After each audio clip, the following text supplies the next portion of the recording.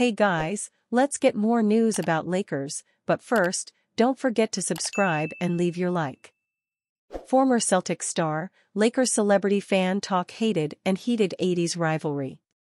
When it comes to rivalries in the NBA, there was nothing better than when the Boston Celtics and Los Angeles Lakers squared off in the 1980s. The teams genuinely disliked each other. Fights, hard fouls, and physical basketball were the norm.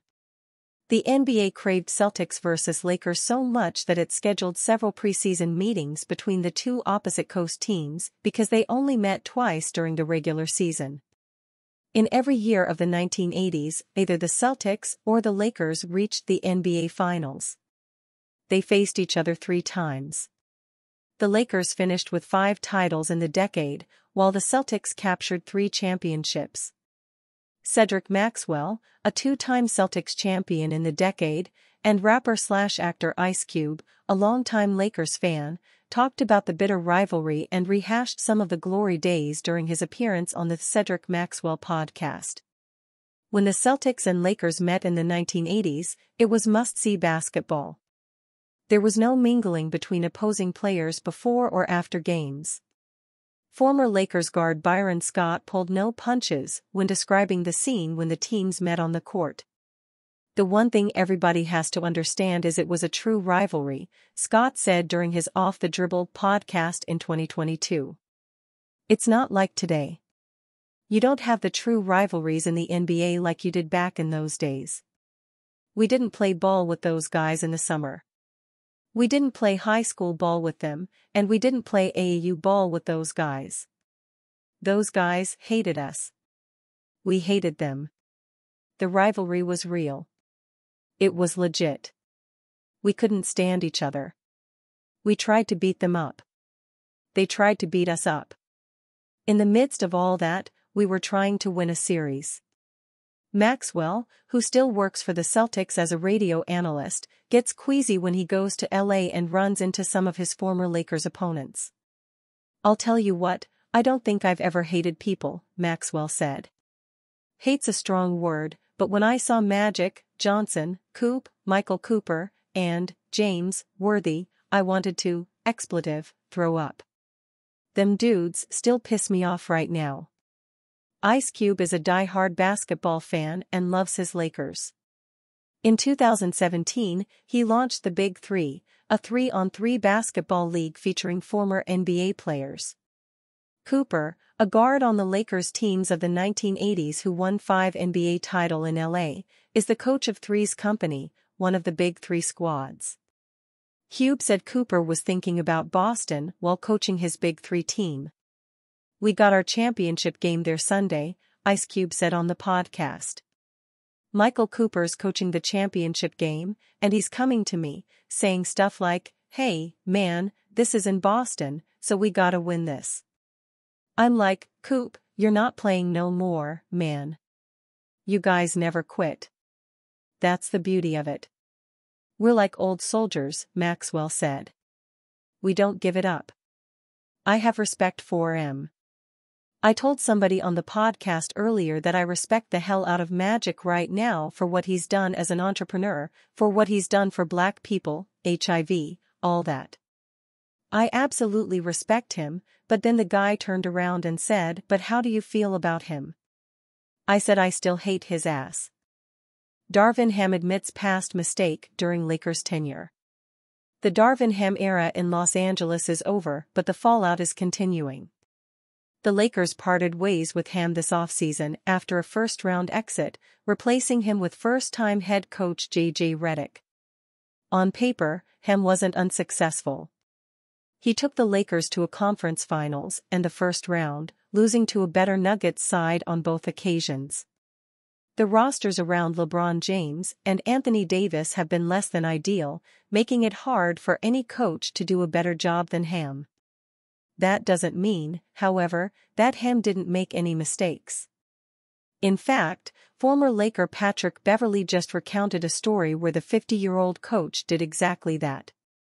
According to Beverley, the former Lakers head coach approached him in Las Vegas and told him he was right.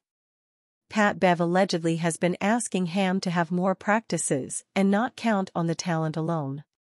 In Ham's defense, it is difficult to practice a lot in the NBA. The regular season is grueling and the teams are constantly traveling. There isn't much time to build continuity in practices, so teams use the regular season to do that. Beverly, a veteran known for his intensity, probably wanted more practices, but perhaps it wasn't feasible for the Lakers to do so. We will never know if practicing more would have helped. The Lakers had ill-fitting rosters that didn't have enough shooting or defense around LeBron and AD. That likely was a bigger problem than anything else. Ham joined Doc Rivers' coaching staff in Milwaukee this offseason. He had been the assistant coach there for 4 seasons before joining the Lakers in 2022. He will try to revive his career and land another head coaching gig soon. Report: Rich Paul influenced Lakers-Warriors trade talks involving LeBron James. At one point during the 2023-24 NBA season, the prospect of the Los Angeles Lakers trading superstar forward LeBron James to the Golden State Warriors seemed like something that could come to fruition before the NBA trade deadline in February. Although it seems unheard of that James would get traded during his Hall of Fame caliber career, the Lakers seemed to be going nowhere despite having him and fellow superstar Anthony Davis healthy and productive. The Warriors seemed to be in the same position as the once dominant team in the Bay Area couldn't put it together, even though they added another future Hall of Famer to the roster in veteran point guard Chris Paul.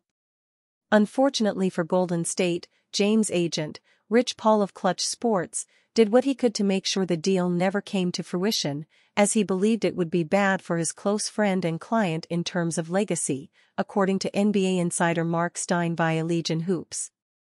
As easily the most criticized superstar in the NBA today and perhaps ever, James and his representation have been extremely tactical in the moves made in the twilight of his career in the league, as the goal seems to be to go down as the best ever to do it in the NBA.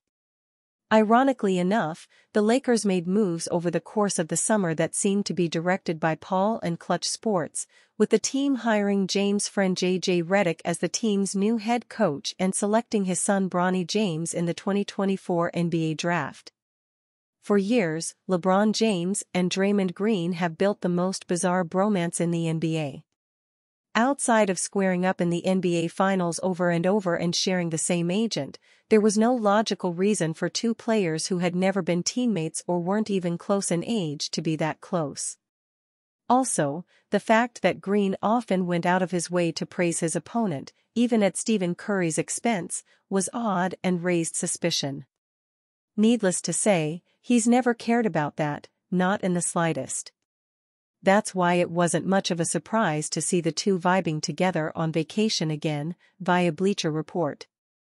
Green is unapologetic and blunt, and he's never shied away from his love and admiration for James. He even convinced the Warriors front office to try and make a run at him, although James wasn't interested in taking his talents to the Bay Area. Notably, that may have changed now that James got a glimpse of what it's like to play side by side with Stephen Curry in the Olympics. However, it seems significantly more feasible to see the Warriors trading Green to the Los Angeles Lakers than the Lakers trading James to the Warriors.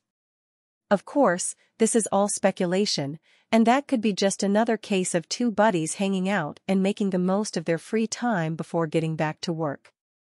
Whatever the case, this will never not feel kind of weird for Warriors fans. And you, fan? What do you think of the situation of Rich Paul? Leave your opinion in the comments.